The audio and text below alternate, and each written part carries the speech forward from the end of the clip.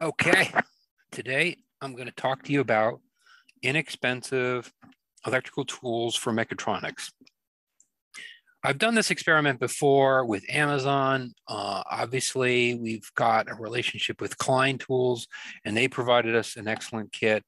In addition to that, we've used some kits that are very expensive from Phoenix Contact, and I did an experiment last year with Walmart. I went to Walmart and bought a kit.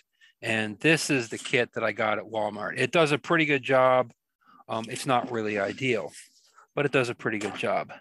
Today, I went to Harbor Freight and I said, if I were to buy everything that I need to buy for basic electrical work, then what I came up with only a couple of things that I didn't buy, for about 50 bucks. So let's talk about what that is. First of all, I got a tool roll called a Storehouse tool roll. It's this kind of rubberized nylon, very heavy duty, looks very sturdy. I think it's going to do a really good job. It cost about 12 bucks, part number 93828. It's called a 14 pocket tool roll. And it comes in a little plastic baggie, and this is what the little label is that it comes with, so that you can recognize that. It looks like it's going to work. It's got a little bit of a stink to it. There's just like a slight nylon-y, vinyl-y smell going on, but it looks like it's going to be really good and sturdy. So let's start loading up this tool row. Now, the first and most important thing with all Mechatronics toolkits is your electrical screwdrivers. And Harbor Freight had an actually relatively inexpensive, and they look like they're pretty good quality, precision, they're called electrician screwdrivers. They cost 10 bucks, $9.99, and they look pretty decent. So let's open these up and see how they do and just kind of judge quality. Now, you really don't know a quality of a screwdriver for sure until you've used it for a while and you see how well it wears. That is the determination of the quality of screwdriver. If they start to wear and round over slightly too early in their life, like in the first year or two of their life with regular use, then you know you've got a crappy screwdriver. These, I assume, are crappy because they're only 10 bucks for a full set of 7 screwdrivers. So let's pull a few out. Let's pull all the flathead screwdrivers out. Take a look at them. All right. Well, first of all, these are electrician certified. I'm not sure who certified them. It does not appear to be OSHA or any regulatory body in the United States, but they appear very much like the 1,000-volt screwdrivers that you can buy that have insulation on the shafts. And so I kind of like that, even if it's not officially certified. It says that it's good for 1,000 volts, and it kind of looks like it might be. The grip on them is pretty solid. It's not sticky and nasty the way some cheap plastic grips are. It feels like it's going to be good and sturdy. The tips are great, in my opinion, for doing electrical work in control panels because they don't have the flare.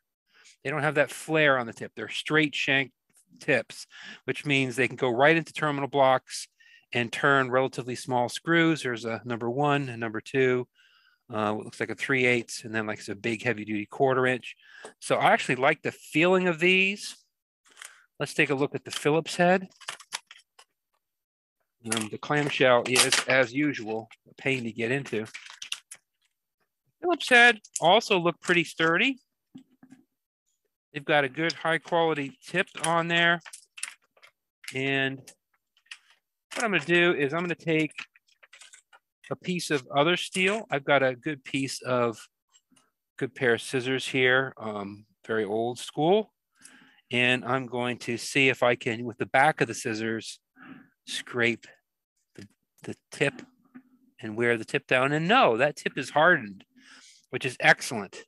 So these appear to be decent quality screwdrivers. They are in this big clamshell. Their clamshell looks like that. Pittsburgh 7-piece electrician screwdriver set for basically 10 bucks. Not bad at all. So we're just going to set these aside and look at the next thing in my kit. The next thing in my kit, probably the most important single device in your kit, is wire strippers.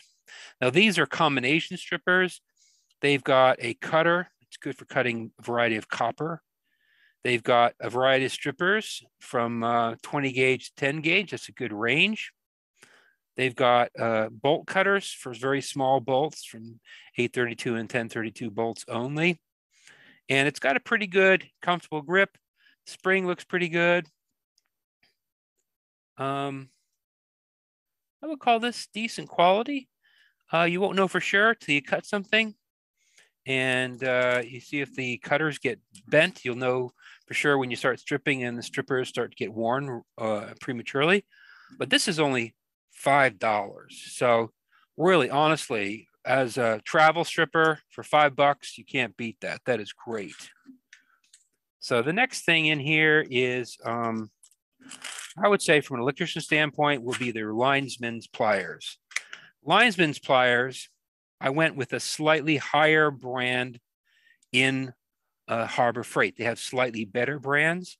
And the linesman's pliers, I probably spent the most amount of money for any single tool. In this case, it's $10 or $9.99 for this Quinn brand of linesman's pliers. And let's pop it out of the clamshell. And oh yeah, this feels very sturdy. It's got a sheen of oil on it. It feels very smooth. It's got a really heavy duty cutter. So this is great for heavy duty commercial power electrical work. It's really, really good. Now, one thing that we run into Mechatronics quite often is crimping. So I always recommend getting a decent crimping tool. And so I picked the Pittsburgh 9.5-inch crimping tool. It's relatively cheap at $6.49. It's got a lifetime warranty. Oh my goodness. I have a lifetime warranty crimper tool. Guess I need to save this little thing so I can get my lifetime warranty. It feels great. It's a cast handle that's been ground down and it feels really solid. It's actually got a cutter in the front. It's got a small crimper right back in the middle there, and then a big crimper further back for doing uninsulated crimps. So this is for all sorts of crimp connectors, and it's a really nice tool from the look of it. Great for $6.50. Now, the last tool that I purchased for my main kit is small screwdrivers, set of precision screwdrivers. Now, these are sort of optional depending on what sort of mechatronics work you get into. If it's mostly heavy duty stuff, you probably won't need these, but if you do any sort of computer work or small adjustments to sensors, then having a set of very small screwdrivers is excellent. And I love this style of small screwdrivers. This set of screwdrivers was only $4, so it was super cheap. And this set of screwdrivers has these little spinny tops, these little bright green tops. They spin, so you can put your finger on that and then twist the bottom. You can get a lot of pressure behind that to open up very hard to open things. And they're very precise, small. So they start off roughly equivalent to the smallest set here, but then they go smaller down to as little as an eyeglass screw or tiny adjustment screws you get in a Mechatronics kit. I'm not sure how this is going to fit into my roll. We're going to have to see where I can tuck these in, but that's basically it. Now, the one thing that you will need in all of this, which I did not include in this kit, is a knife. So there are inexpensive shop knives you can buy, and I'm probably just going to throw this one into this kit and take it in for Mechatronics.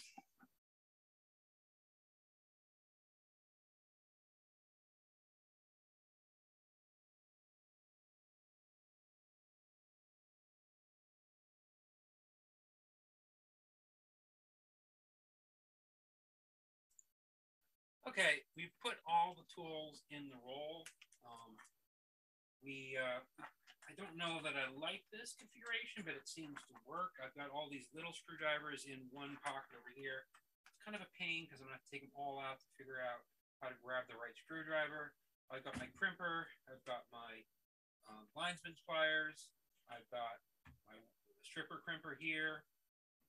And then I've got my screwdrivers all lined up, and then my blade, my knife over here. And I think it really works pretty well. It makes for kind of a large bundle. I think I'm going to roll this so that the little screwdrivers are on the inside. Roll this right up, and like it does a good job.